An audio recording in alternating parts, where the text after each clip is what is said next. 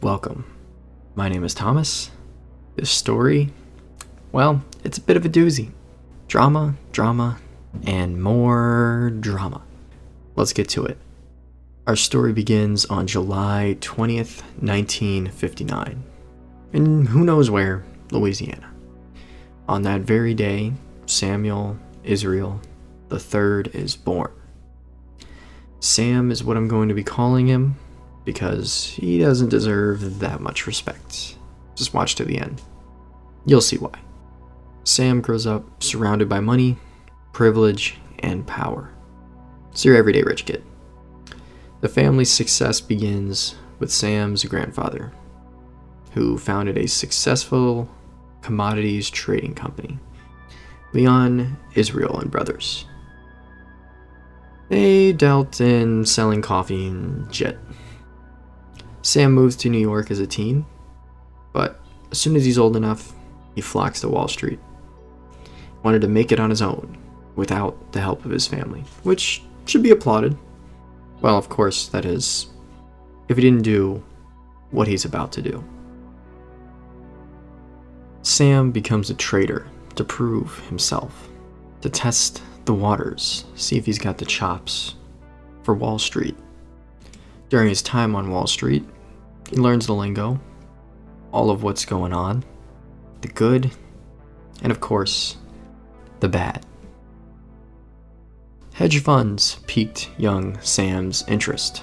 Turns out that seeing those around you make a metric ton of money also makes you want to make a metric ton of money. Yachts, young women, the whole 9 yards. Sam's like, let me get some of that action. So he starts his own hedge fund company named Bayou with two partners, Dumb and Dumber, Beavis and Butthead. Alright, their names are Dan Marino and James Marquez. However, Sam is the real face of Bayou. He is regarded as a friendly, self-deprecating, generous, and popular guy. Dan Marino is the accountant, and James is the investor. Bayou, they don't get off on the right foot. In 1996, the S&P 500 was up 20%, and then 31% the following year. Very good returns, while Bayou took a 12% loss over that same period. The trio set out to right these losses through the use of creative accounting, aka some shady shit. They began rebating stock transfer commissions back into the fund to make it seem more profitable. This is technically legal, but starts a slippery slope for what is a brand new hedge fund. These reported profits attract new investors. Attempts are made to get Bayou back on the right path, but the more they trade, the more they lose. By 1998, they have lost over $1 million of investors' money. This is the decisive point at which they could wise up and quit with little but a shitty reputation. But the trio says, let's give it a go. How bad could it get?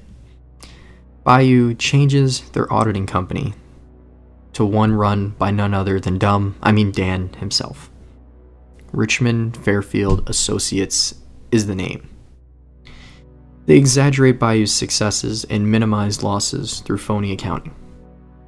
These changes in the books open up those involved to criminality. New investments fund earlier clients' returns. Bayou has become a Ponzi scheme. Bayou shows slow and steady profits around 10 to 15% annually. It looks like the perfect investment. They just don't lose. Sam promises results regardless of overall market returns. One investor reports receiving a $336,000 return on a $250,000 investment. In attempting to attract even more investors, Bayou requires only a $250,000 investment, while most hedge funds at the time required a minimum $1 million investment. This new money hides the losses which continue to mount behind closed doors. With mounting pressure, Sam uses painkillers to cope with the stress. James, he fights with Sam over investment strategies to fill the hole and fix the problem. With these disagreements and mounting losses, he just hits the road. He hightails it the hell out of there. Deuces my G. With James taken off, you would think Sam and Dan would reconsider this whole hedge fund Ponzi scheme thing.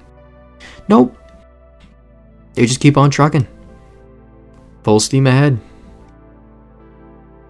Over the next few years, Bayou attracts new, even larger investments from private equity firms, venture capital funds, companies, and even universities. Now, with hundreds of millions of dollars, you would think they would be able to right the ship.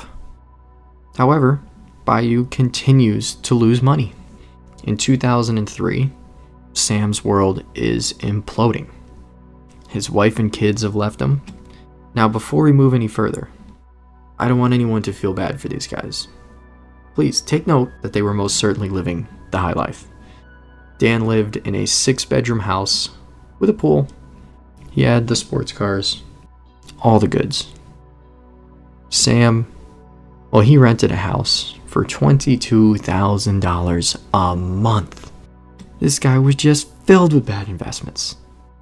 At this point, Bayou has $150 million left, but shows $450 million under management.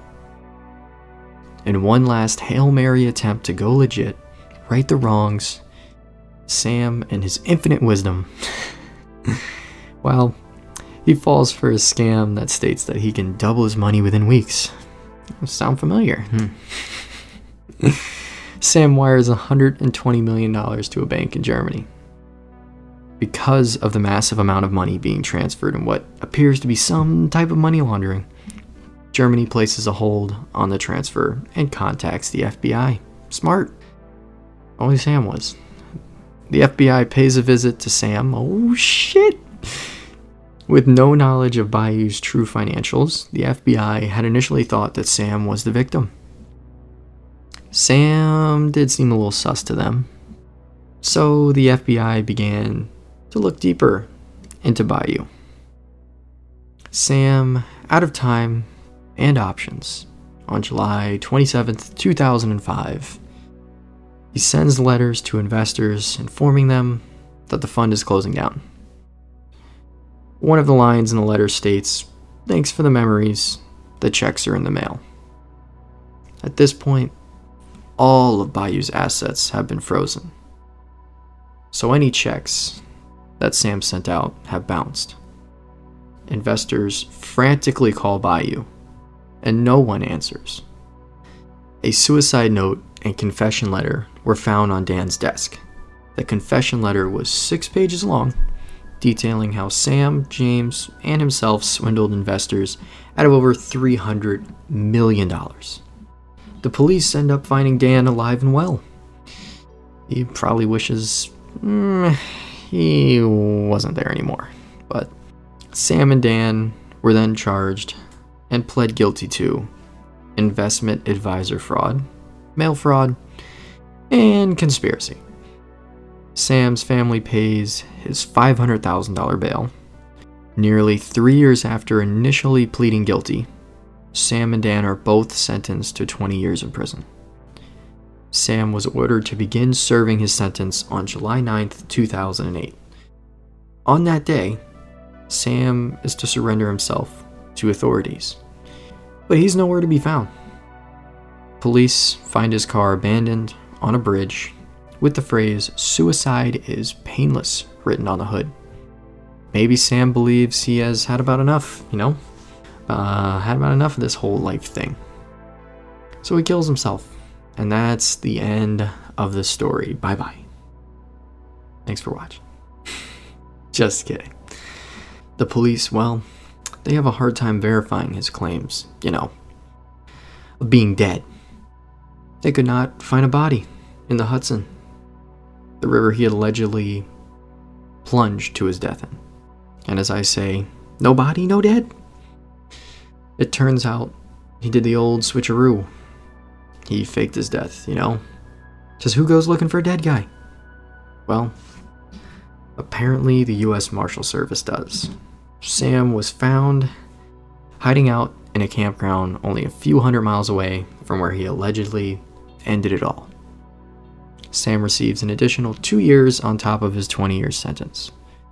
Sam is eligible for release on October 5th, 2027.